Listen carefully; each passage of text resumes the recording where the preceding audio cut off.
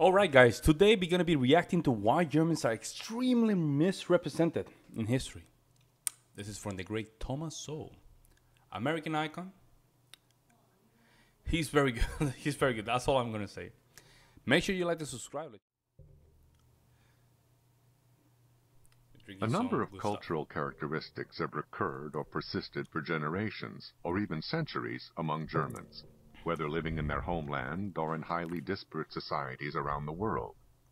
The capacity of Germans for hard, thorough, unrelenting work has been noted in Germany itself, as well as in colonial America, Tsarist Russia, Honduras, Australia, Brazil, Ireland, Argentina, and Paraguay.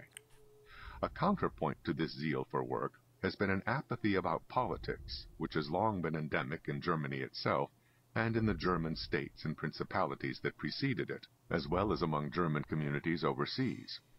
Along with this political apathy has gone a great deference to authorities, expressed in many ways, not only in Germany, but also in other lands where Germans have loyally served their adopted countries, even in wars against their ancestral homeland.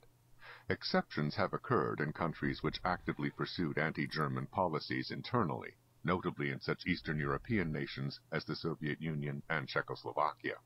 Both the strong German military tradition and anti-military tradition have deep roots in Germany and have followed Germans around the world. The German respect for education is likewise a centuries-old phenomenon in Germany, which pioneered in modern educational developments from the kindergarten to the university.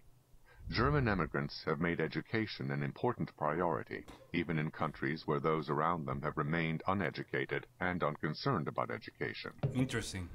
Loyalty to the German language and culture, while living in other countries, has seldom meant loyalty to the German government.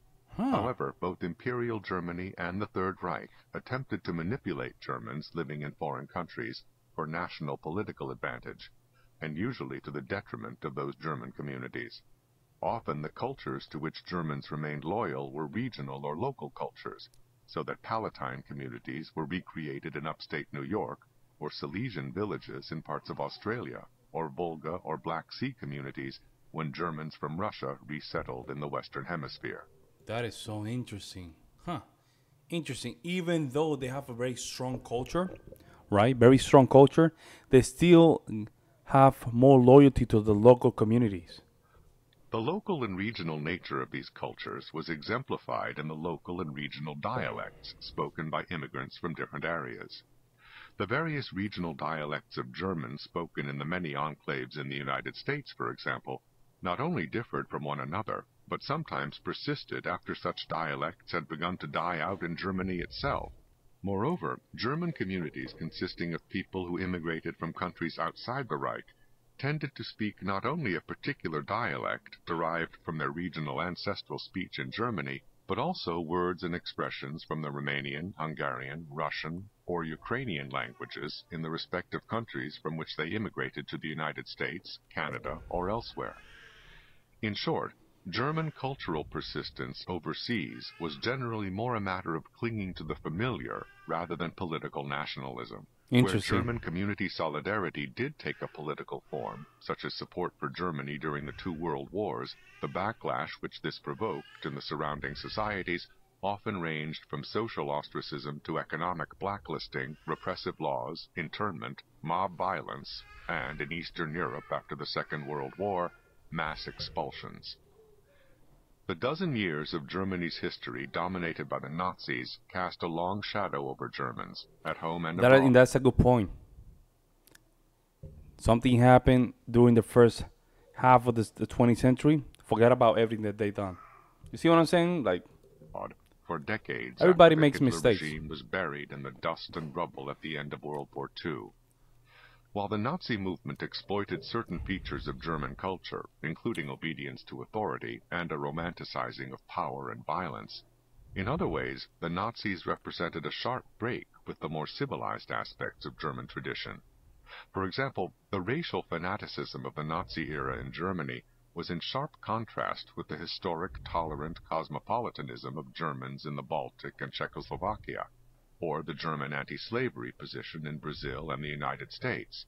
Their ability to get along with the indigenous American Indians in the Western Hemisphere, their charitable efforts toward the Aborigines in Australia, and the widespread acceptance, including intermarriage, of Jews in pre-Hitler Germany.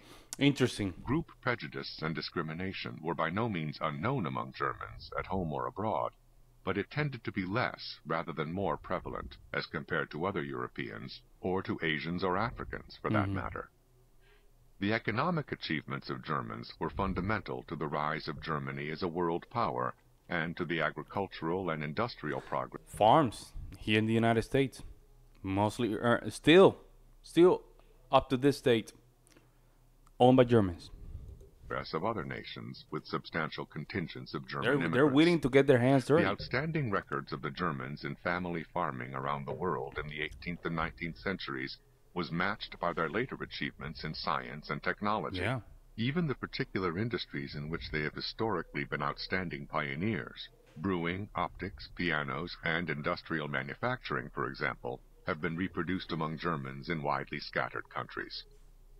While Germans abroad have been notable for their loyalty to the respective countries in which they settled, they have nevertheless suffered from Germany's actions in 2 world wars. The First World War led to the suppression of the German language and culture in the Western Hemisphere and Australia, while World War II brought the mass deportation of Germans from the European to the Asiatic regions of the USSR. Damn. The atrocities committed by the Nazis during their occupation of Eastern Europe and the Balkans came back to haunt the ethnic Germans of that region. Damn. Post-war realignments of borders were accompanied by expulsions of 15 million ethnic Germans, many of whom had family roots going back for centuries in Poland, Hungary, the Sudetenland of Czechoslovakia, and other parts of Eastern Europe, as well as in eastern regions of Germany, which now became part. Germany's a very interesting country, man. And it's not the country. Let me just emphasize this: the people. Very interesting. Of Poland, the people, as eastern portions of Poland became part of the Soviet Union. The embittered peoples of the region, who had suffered from the Nazi occupation, with which local ethnic Germans often collaborated, now took their revenge on Germans in general, with atrocities that contributed to the deaths of 2 million of these German expellees. Winston Churchill, whose opposition to the Nazi regime began long before the war began, nevertheless spoke of mass expulsions of millions of Germans on a scale grievous and undreamed of, and said, "We must banish revenge against an entire race from our minds." The horrors of Hitler and the Nazis continued to be associated with Germany and with Germans long after World War II, reducing the world influence of the economically vibrant West German nation, even after the passing decades produced a German population largely born since the end of the Nazi era, including increasingly people whose parents had not yet been born at the time of Hitler. However, decades of peaceful coexistence and the development of democratic traditions in West Germany eventually allayed the fears of surrounding nations sufficiently to lead to widespread international acceptance of a reunited Germany in 1990.